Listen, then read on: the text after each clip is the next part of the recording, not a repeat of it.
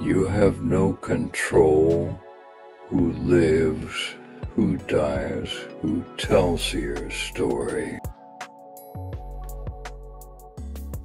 Dying is easy, young man. Living is harder.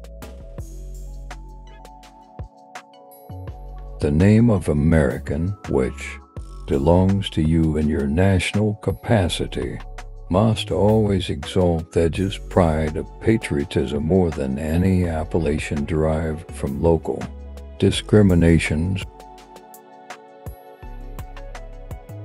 With slight shades of difference, y'all have the same religion, manners, habits, and political principles. You having a common cause fought and triumphed together. The independence and liberty you possess are the work of joint councils and joint efforts of common dangers, sufferings, and successes.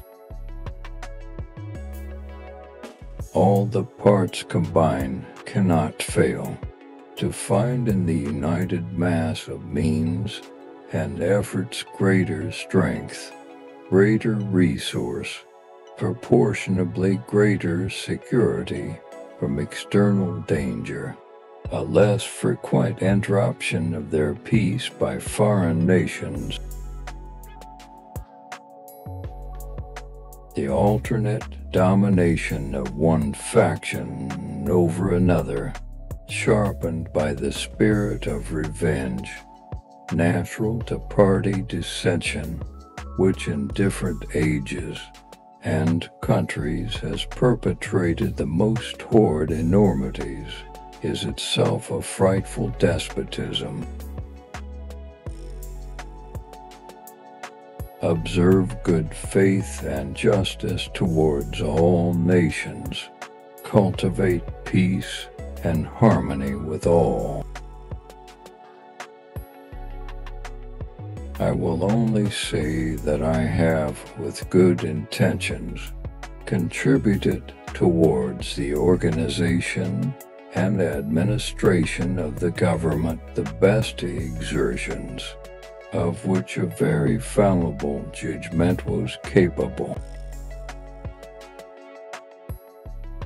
The unity of government, which constitutes you one people, is also now dear to you. It is justly so, for it is a main pillar in the edifice of your real independence, the support of your tranquility at home,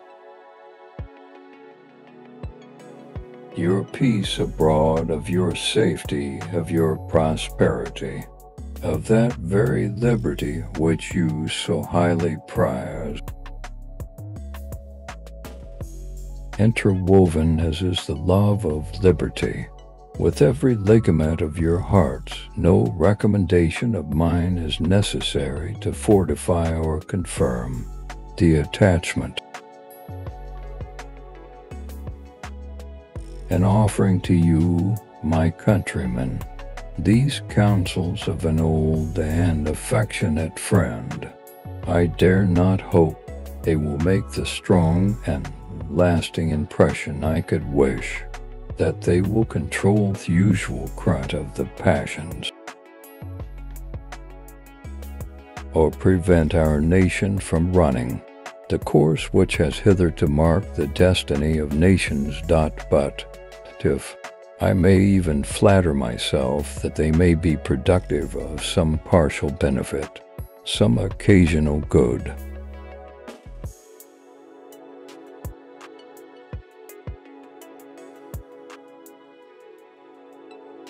Of all the dispositions and habits which lead to political prosperity, religion and morality are indispensable supports. In vain would that man claim the tribute of patriotism who should labor to subvert these great pillars of human happiness, these firmest props of the duties of men and citizens. promote than as an object of primary importance. Institutions for the general diffusion of knowledge in proportion as the structure of a government gives force to public opinion. It is essential that public opinion should be enlightened.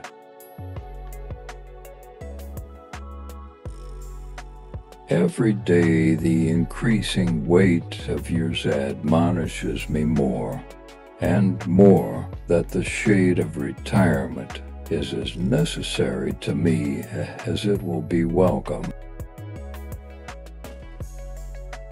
Not unconscious in the outset of the inferiority of my qualifications, experience in my own eyes, perhaps, still more in the eyes of others, has strengthened the motives to diffidence of myself.